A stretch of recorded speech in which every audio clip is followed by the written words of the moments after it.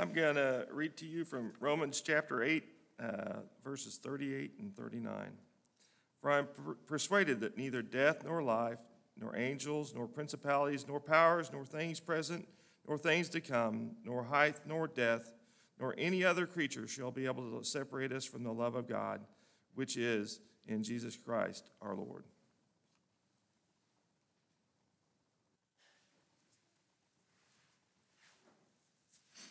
Thank you, ladies. Your ministry has been absolutely beautiful.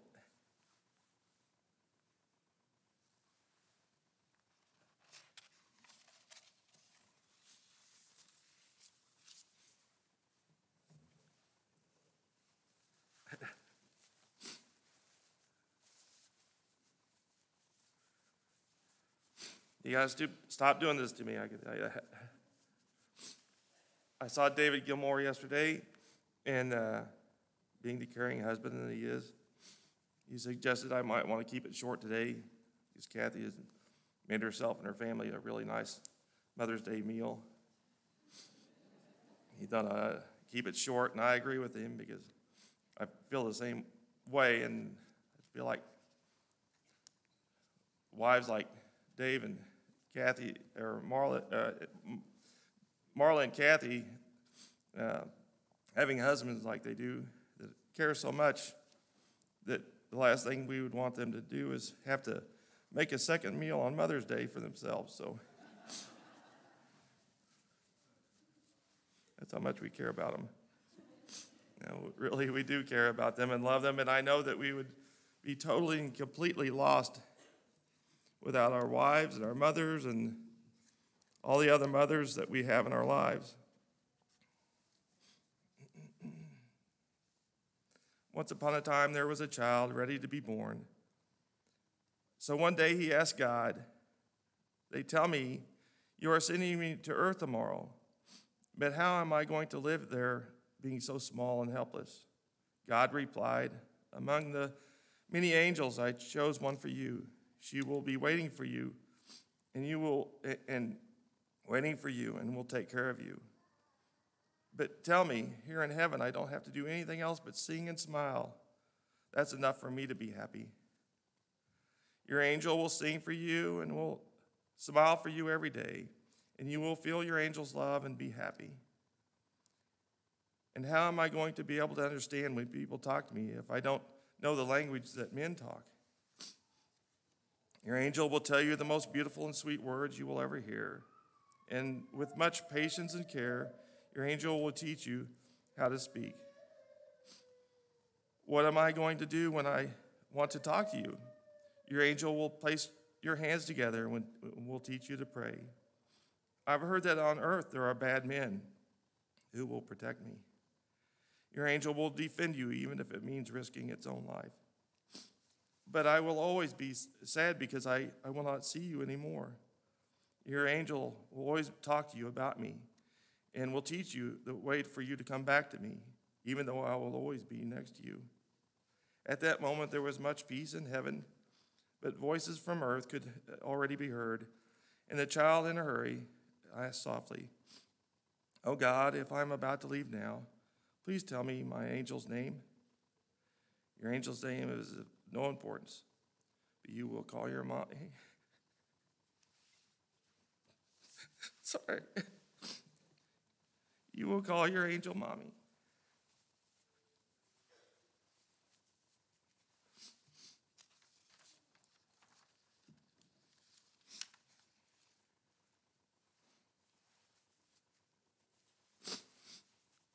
Sorry. A mother's love provides comfort and security and encouragement to her children. The protective instinct that moms have and we have as parents is so strong and fierce that we cannot imagine anyone who could possibly love their children more, and yet there is. We can stay up all night with a child a night or two, but only God never sleeps. Moms manage many scraped knees through the years, but only God can make those little knees heal. They have carefully listened to the concerns of teenagers, but only God can see and understand everything in a teen's mind and heart. Isaiah 66:13, as one whom his mother comforted us, so will I comfort you.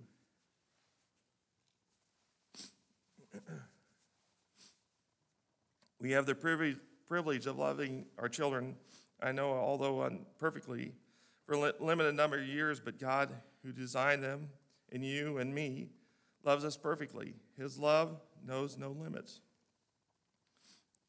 Isaiah 53:5. But he was wounded for our transgression, and he was bruised for our iniquities, and the chastisement of our peace was upon him. And with his stripes we are healed. There has never been a more amazing act of love. Our sins brought him death, but his wounds bring us healing. When we come face to face with our need for healing, God's limitless love, we want him in a way that an injured child wants his mother. When we place our faith in Jesus, we stand in a position of incredible privilege. We become the children of God. Galatians 3:26. For ye are the children of God by faith in Jesus Christ.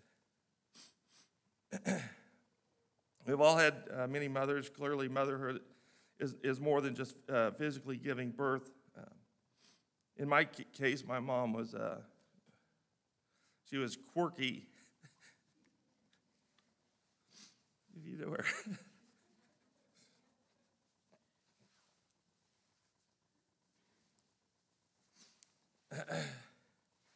She was very loving, very artistic, and very talented in many ways, and very opinionated. And I love her very much. They say that weird moms build character.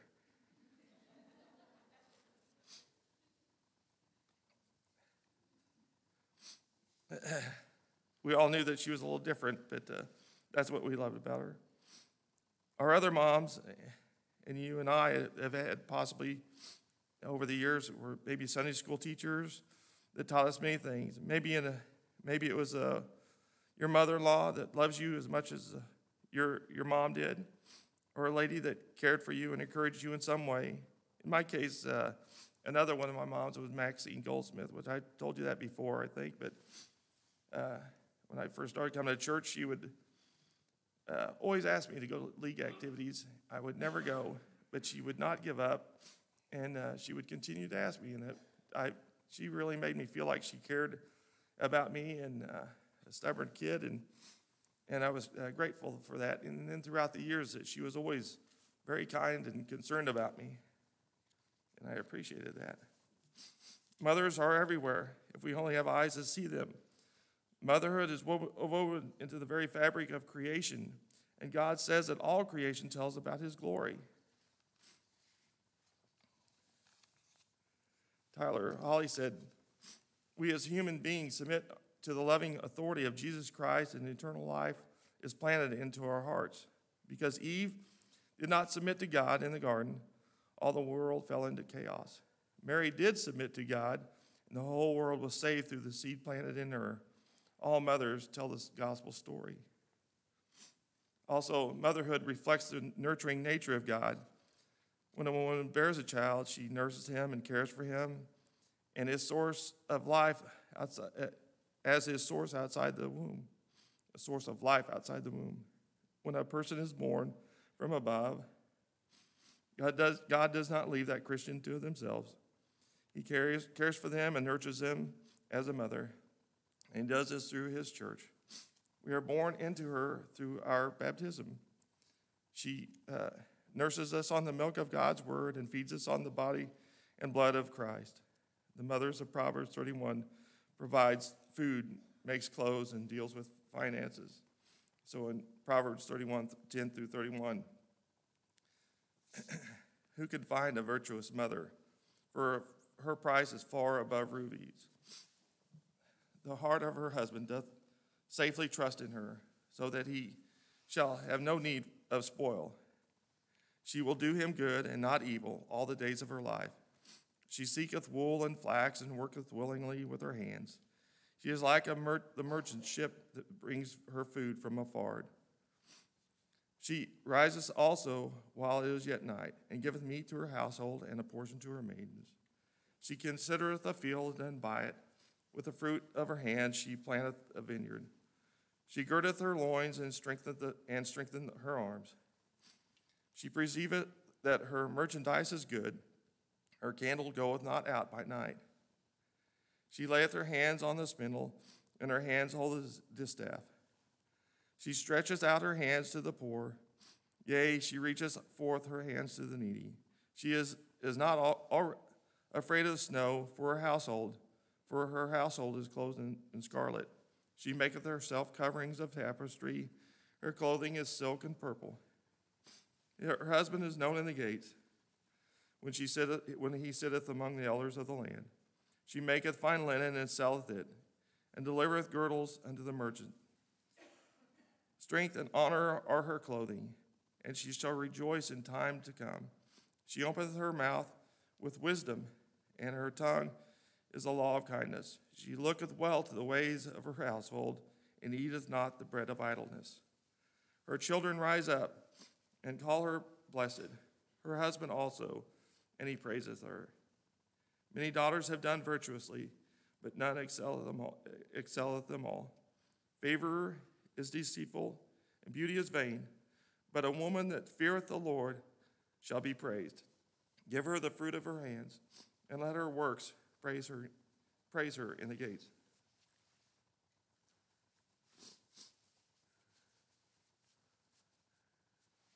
So in other words, the whole house would fall apart basically without a mother. We'd be naked and hungry and afraid.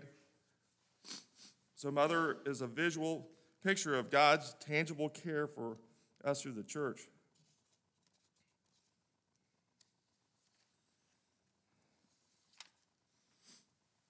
Tyler also said, moms have faith, not necessarily children. Some women may never nurture physical offspring, but pour themselves into the lives of the church. Church is young. She that walks around with a rambunctious band of kids now in tow, a Mary Poppins of Christendom. In many such women I have seen the mother of Proverbs 31, who never let the fellow Christian go hungry, works hard to clothe the needy, and takes care to make sure the life of the church runs smoothly. So even a woman without biological offspring can have children, Christian children, who rise up and call her blessed. The church is filled with sons like us who need the mothering of many women. Marla's grandma, Clara Hostetler, I do believe that she would give the clothes off of her back if she thought somebody needed it more than she did.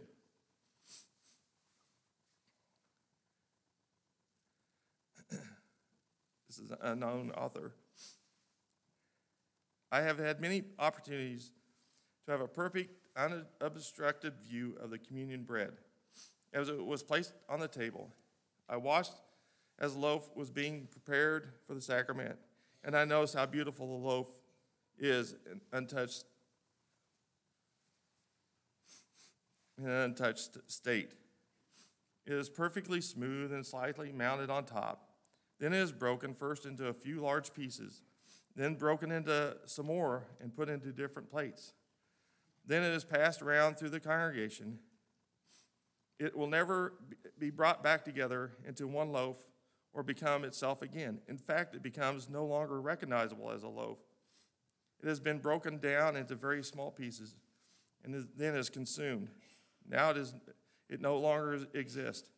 It has become invisible and is now part of each person that has consumed it. I was tempted to be a little sad seeing the beautiful formed intact loaf broken up. It was so beautiful. But what good have it done if it had stayed intact? What would have eventually happened to it? In time, it would have just become moldy and unfit for eating, as the manna from heaven fell from heaven did when the Israelites didn't obey and left it till the next day. Or it could have just dried out, becoming stale and hard, again, useless. Intact, maybe beautiful, but useless. Its purpose was to be broken, passed out, and consumed. Rather than sad, it was fulfilling its purpose for why it was made. Instead of a single beautiful loaf, it has been broken and multiplied into many pieces. A single loaf at first, but then made available to a large number of people. We see the principle in the parable of Jesus. In John 12:24 through 36, verily, verily, I say unto you, except a corn of wheat fall on the ground and die, it abideth alone. But if it die, it bringeth forth much fruit. He that loveth his life shall lose it. He that hateth his life in this world shall keep it unto the life eternal. If any man serve me, let him follow me. For I am there and where I am, there shall also my servant be. If any man serve me, him will my Father honor. Instead of existing for itself, it became food for many people. He gave up his existence to be used for even grander purposes and representing Christ's body for the church. This, of course, was the very reason it came into existence. The baker made it for the purpose of becoming communion bread. What about us? What did we do to gain existence? Your very existence was given you by God. You are to live for yourself. Keep yourself intact and beautiful. You made for the purpose of serving. You were made for the purpose of serving God, feeding his sheep, caring for his lambs. Isn't that kind of what a mother does? They give themselves until there isn't anything recognizable about themselves. John 21:15 through 17. So they had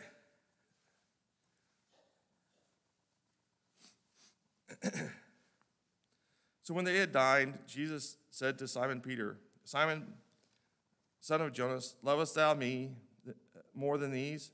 He saith unto him, Yea, Lord, thou knowest that I love thee. He saith unto him, Feed my lambs. He saith unto him again a second time, Simon, son of Jonas, lovest thou me? He saith unto him, Yea, Lord, thou knowest I love thee. He saith unto him, Feed my sheep. He saith unto him a third time, Simon, son of Jonas, lovest thou me? Peter was grieved because he had said this the third time, Lovest thou me? And when he said unto him, Lord, thou knowest all things. Thou knowest that I love thee. And Jesus said unto him, Feed my sheep. Jesus could have stayed in heaven intact. It would have done us no good. He could have refused the cross and saved his skin, and it would have done us no good. He could have come down from the cross as a wicked thief taunted him to do so, but he didn't. He poured himself out to do God's will, to do what God's will was for him to do, and let himself be sacrificed for us. He has given his body to be used of God, and so are you. Death to itself. Come after me, take up the cross daily, and follow me, meaning die to yourself daily. This is the way of the cross of Christ, of living out the purpose of your life. John says that unless a grain of wheat falls on the ground and dies, it remains intact, a single seed, useless alone. Otherwise, it produces many seeds. This is the purpose of our life. Our body, like a candle, is to be burned up to give light. Becoming a mother, you know that life will never be the same. When you're giving up to be used, how glorious for the body of those that are used for the life of another. We as parents yield ourselves to God's plan, even though it is unknown to us. Take difficulties and challenges from his hand and seek the grace also from his hand to deal with them. We will find that grace coming to us from beyond us, and we turn to him. That is being a Christian parent. I am not my own. It is not myself, my time, my body, or my agenda. We grow up in a sense when we have children. Children live for self and need to be taken care of. When we have children, we have to let go of self and no longer seek to be taken care of, but to care for others. We let go of things of self and see the benefiting of others. It was a busy morning in Costa Mesa, California, when then, with 10 children and one on the way, every day was a bit hectic. On this particular day, however, I was having trouble doing even routine chores because of one little boy. Lynn, who was 3 at the time, was on my heels no matter where I went, wherever I stopped to do something and turn back around. I would trip over him several times. I impatiently suggested fun activities to keep him occupied. Wouldn't you like to play outside on the swing set? I asked him, but he simply smiled, an innocent smile, and said, "Oh, that's all right, Mommy, I'd rather be here with you." Then he continued to bounce happily along behind me. After stepping on his toes for the 5th time, I began to lose my patience and insisted that he go outside and play with the other children.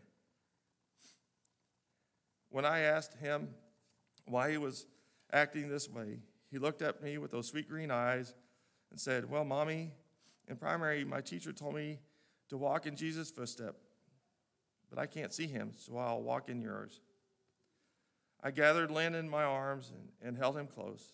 Tears of love and humility spilled over from the prayer that grew in my heart, a prayer of thanks for a simple yet beautiful perspective of a 3-year-old.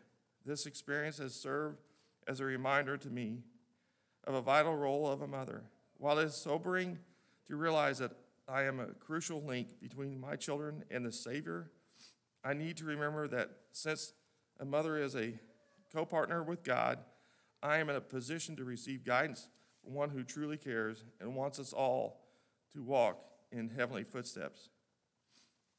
Thank you.